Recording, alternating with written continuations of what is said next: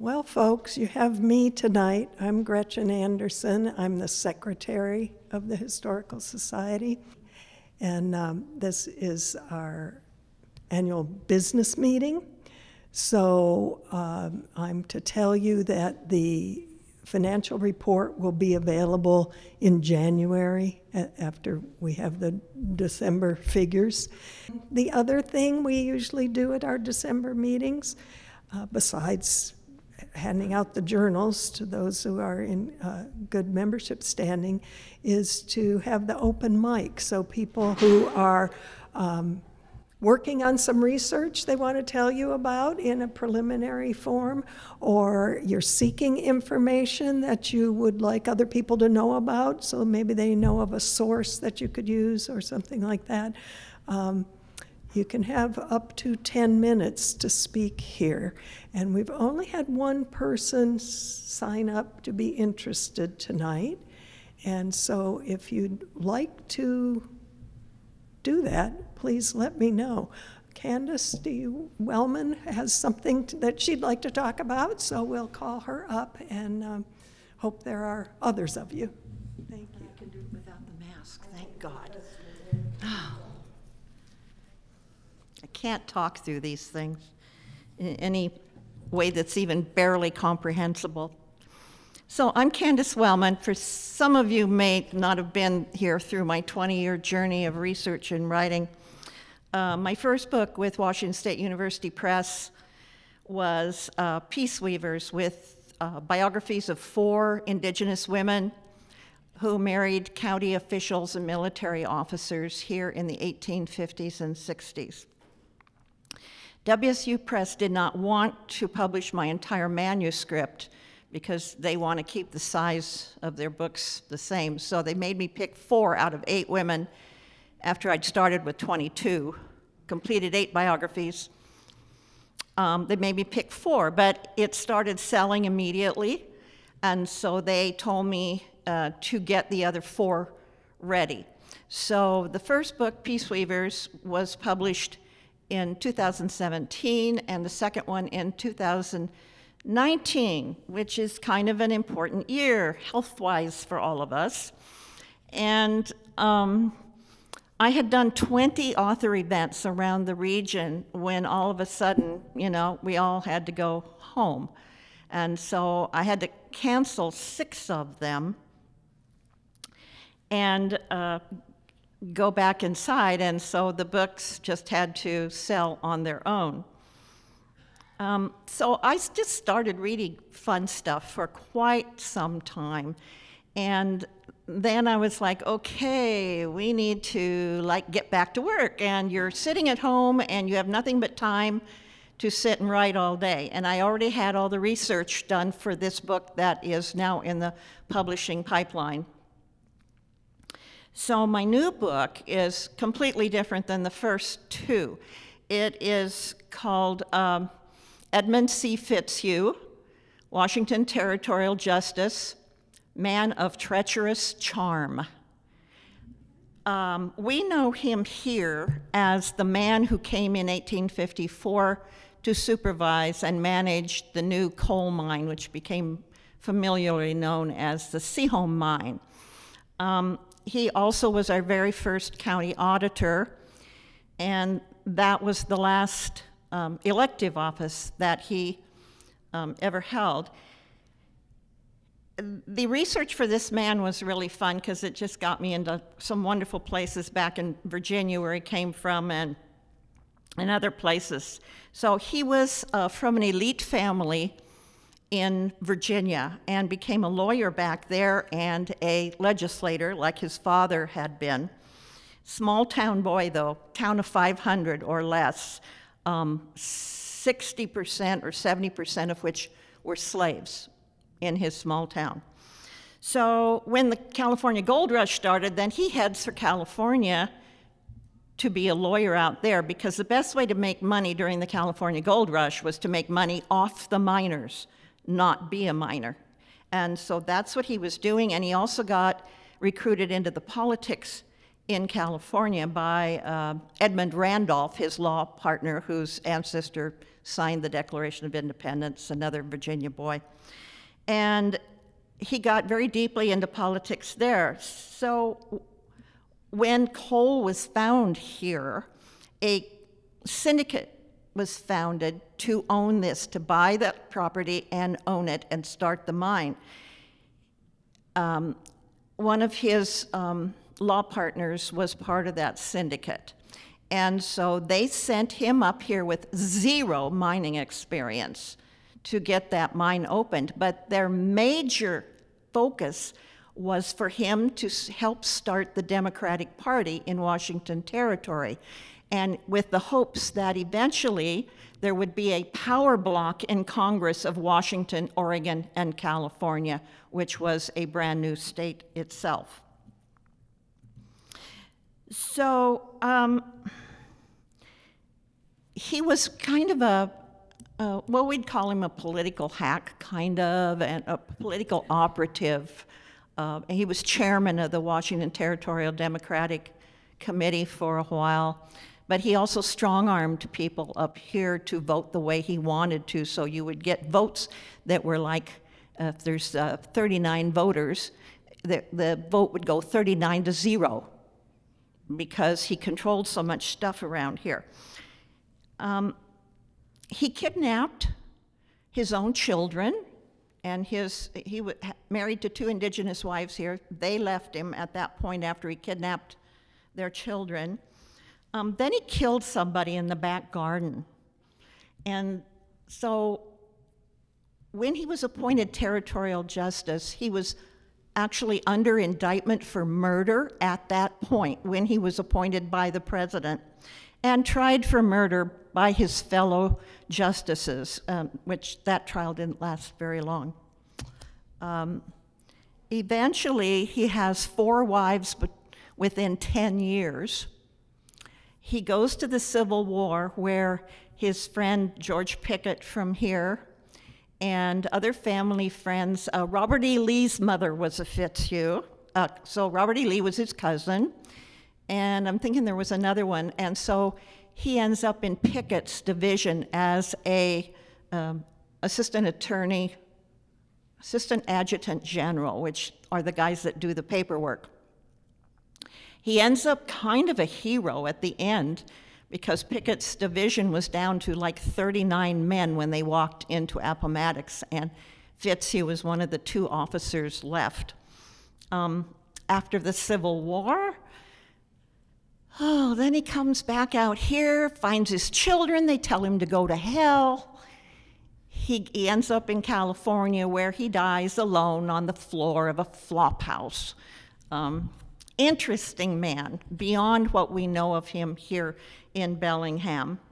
And so I'm hoping that manuscript's going to go fast. But I finished it in probably a year less than I would have otherwise, because I was locked up at home and had nothing else to do.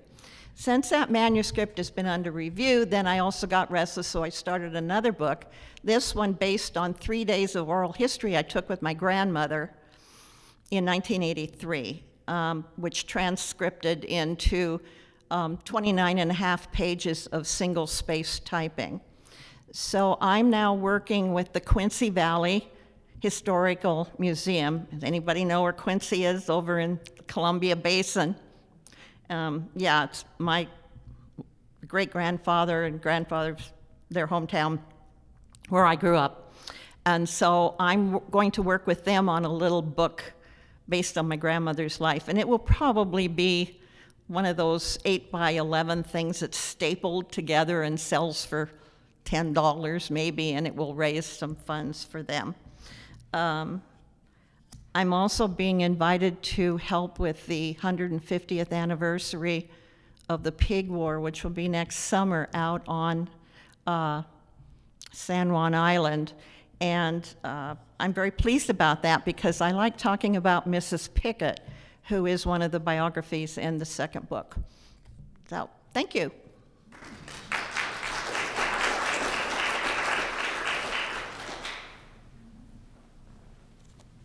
Anyone Anyone else want to share research or ideas? Yes, would you like to come up?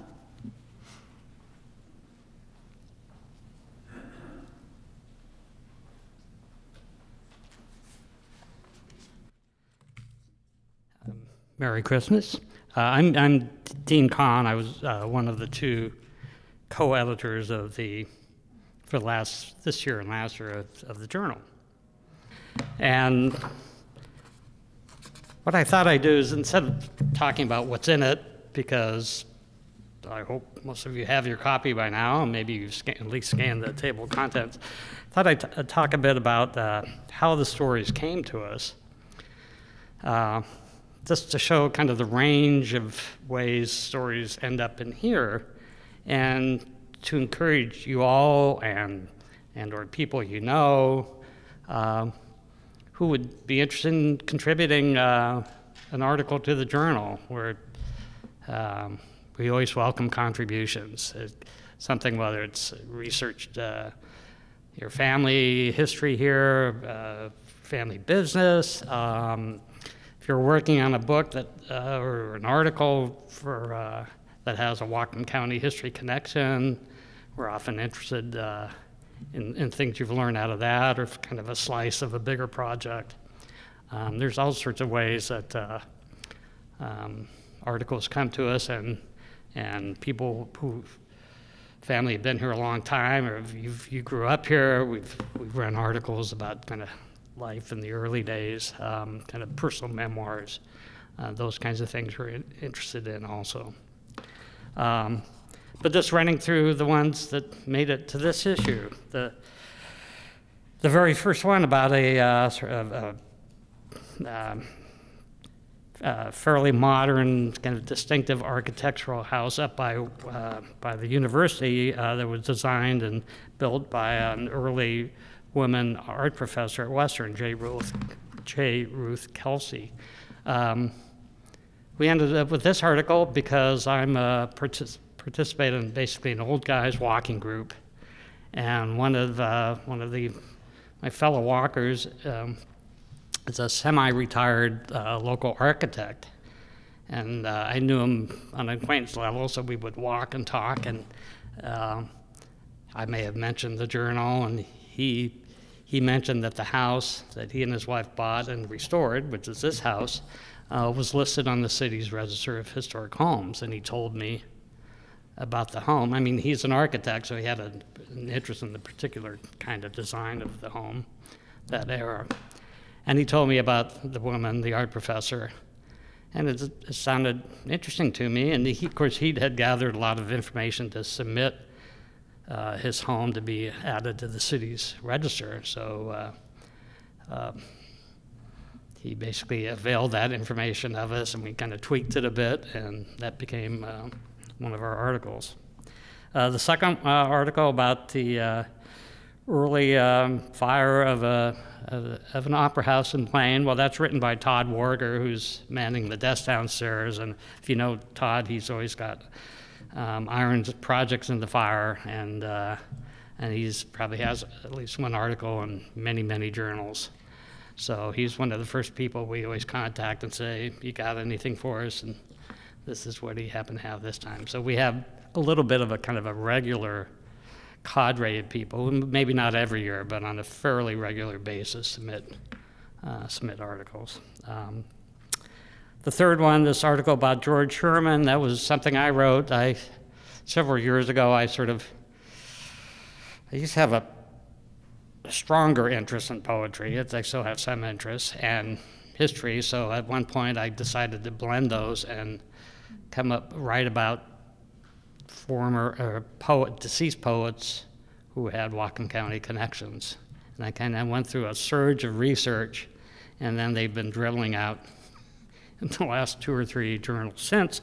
George Sherman is the last of that bunch that I had earlier gathered information on, and that probably will be the last one I've done. So, the Peace Underground, the local effort to help people back during the Vietnam War to go up to Canada to evade the draft. That was written by a local city council member, Don Hamill, and think I'd heard secondhand that he had been researching that for a number of years.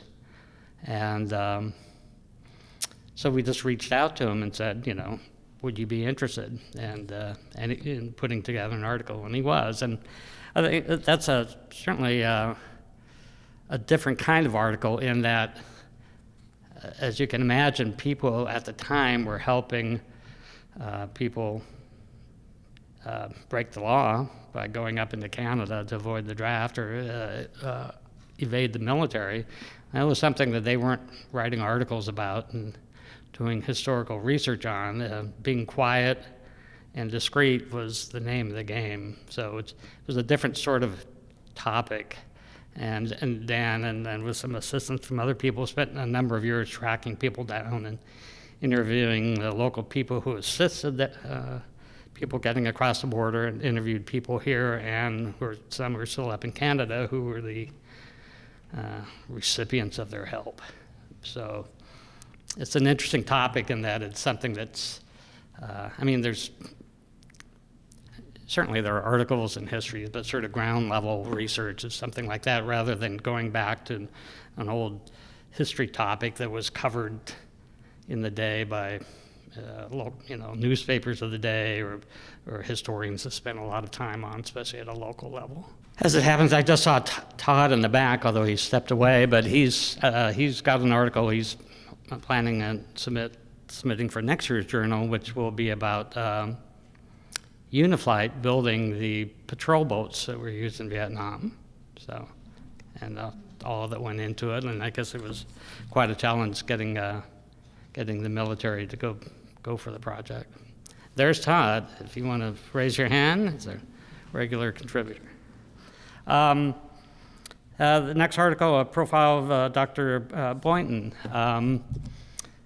That was written by a woman named Jan Pearson, who I knew a little bit because her grandmother was Sue Boynton, who's kind of the namesake, founding spirit for a local poetry contest. And some time ago on Facebook, she had shared a photo and a bit of information about her grandfather. And I just contacted her through Facebook. You've got information on him, how about an article? And she's a writer anyway. She writes fiction, but she pulled something together on her family member. The Community Food Co-op. I had noticed last year that they were coming up on their 50th anniversary. And I thought, well, a local business like that reaches out to the community a lot, they're going to gather information on their history for their own newsletter, for community events. Maybe they could share with us an article. And they were happy to do it last year, but then the pandemic hit, so they kind of toned down their community events. So basically that article and their projects were delayed for a year, but the results showed up this year. And finally, William Kaufman, kind of a county assessor who stirred the political waters. This is an article that came in unsolicited. It was an email from a man named Charles LeWarn, whose name rang a bell. Years ago, he wrote a book called Utopias on Puget Sound. I still remember it. You can find it pretty readily. It came out from UW Press, a history of various utopian communities in the Northwest, including Equality Colony, I think, believed down by where Blanchard. Well, Kaufman had a kind of a tangential connection to that, but it was somebody he'd come across in his research for his book, and he's written a number of other books on state history. But he had a lot of information, and he was interested in Kaufman, who had a much more extended involvement in Whatcom County and Bellingham. He was county assessor and had a short-lived run for governor.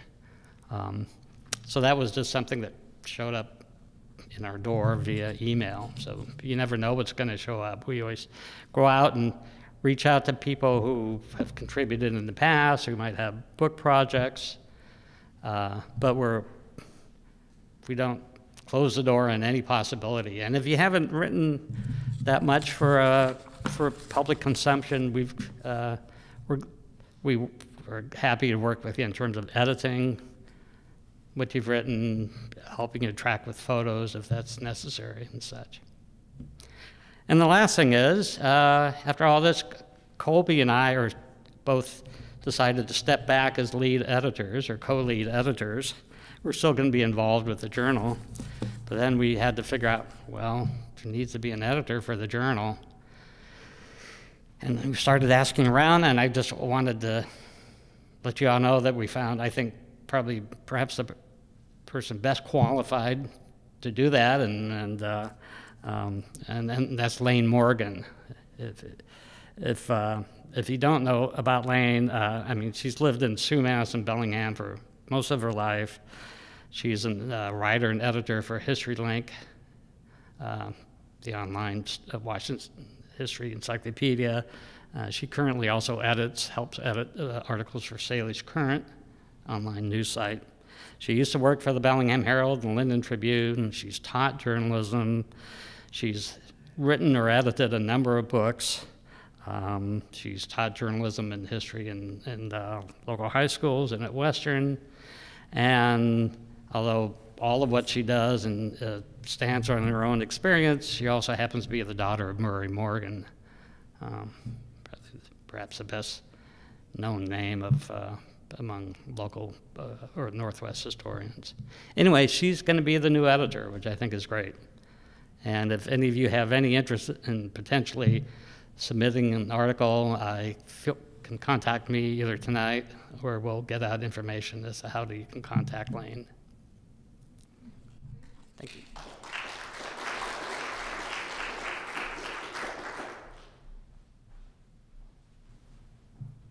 Todd, did you want to say anything about what you're researching now? You can say no. I don't put you on the spot.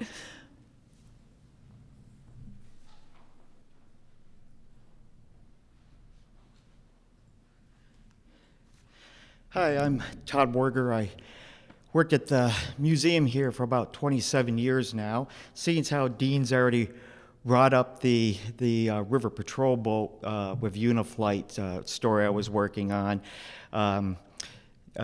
Anyways, it's a good opportunity, I guess, to bring up two projects that I've been working on.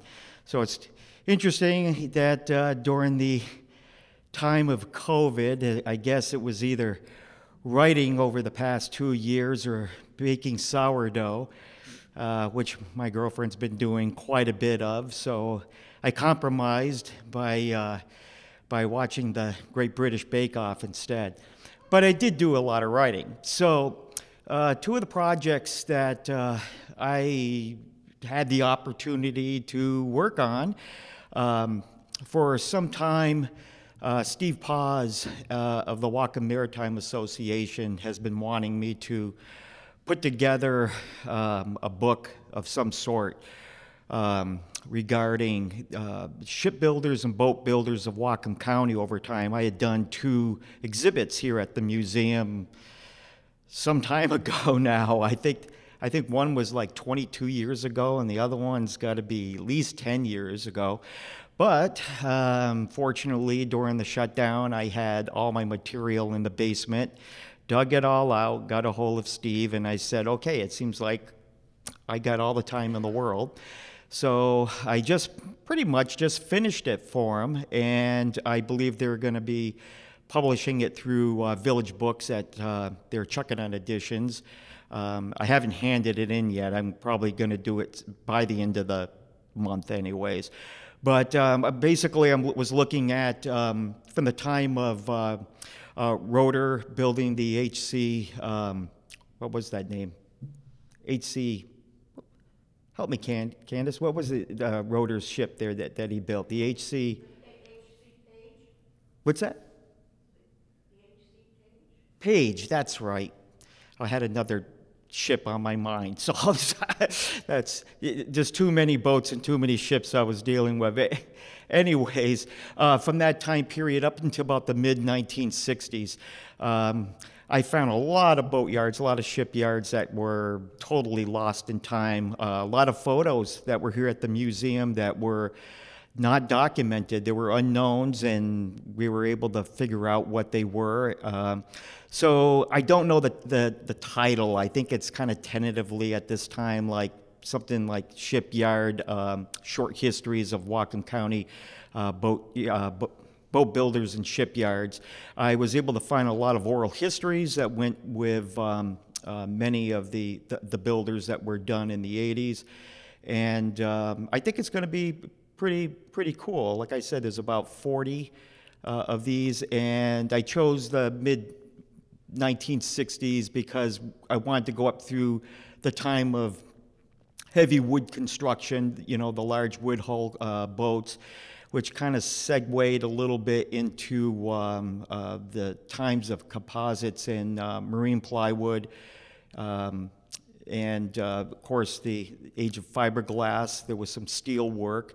And so it leaves them room, it leaves them room if they want to continue on a second volume, and plus this one was getting too big and out of hand. So I'm guessing that sometime next year we'll have something. Interestingly,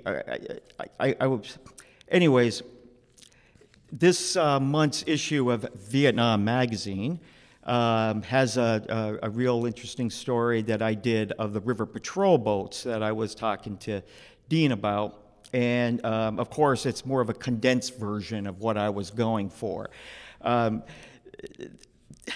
This is really interesting. I mean, I'm more curious and more interested in the process of getting the story in this. It's a full feature, double-page spread of the a photo in 8 pages.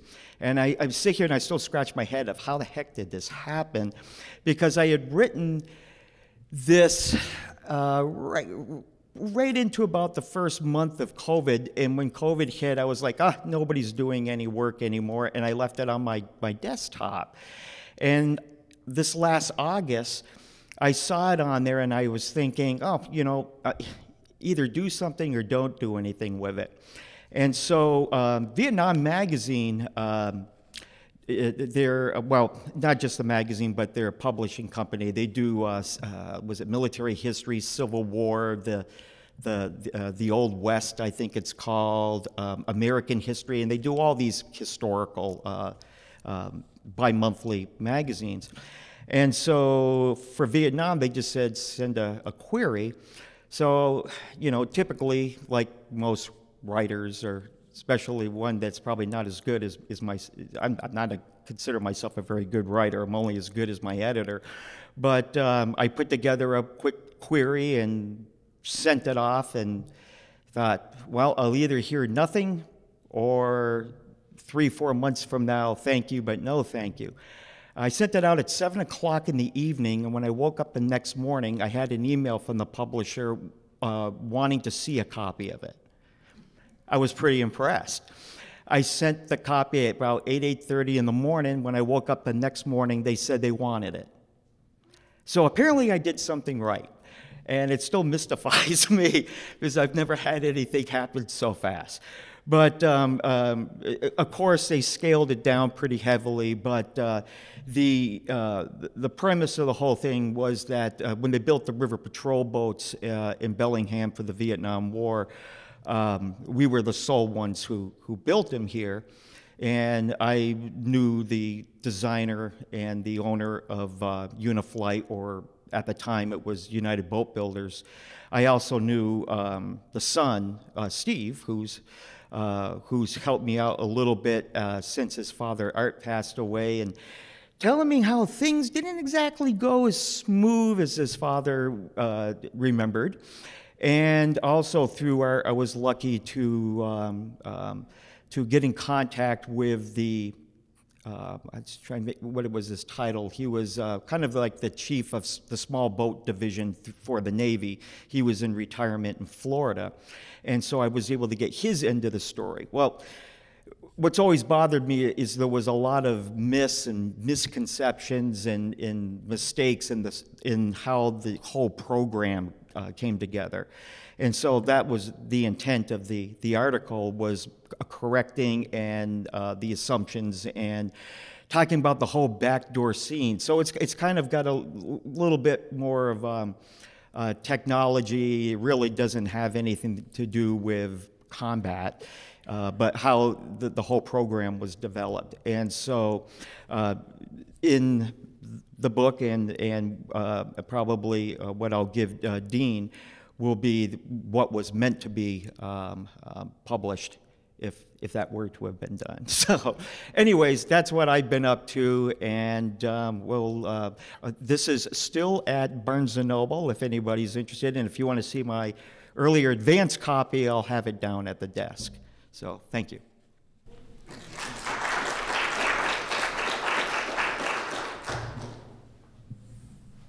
Does anyone else have anything they'd like to share tonight? Or questions they'd like to ask? Okay. Oh, Janine? I just wanted to talk about the picket house. Oh, Edradine has something to say about the picket house. Thanks. I'm Edradine Hovde and president of the Daughters of the Pioneers of Washington, and we give tours at the picket house. And so therefore, I'd like to encourage people to consider every second Sunday of each month from 1 to 4, we have tours there. And we'd like to see a lot of you there. Thank you.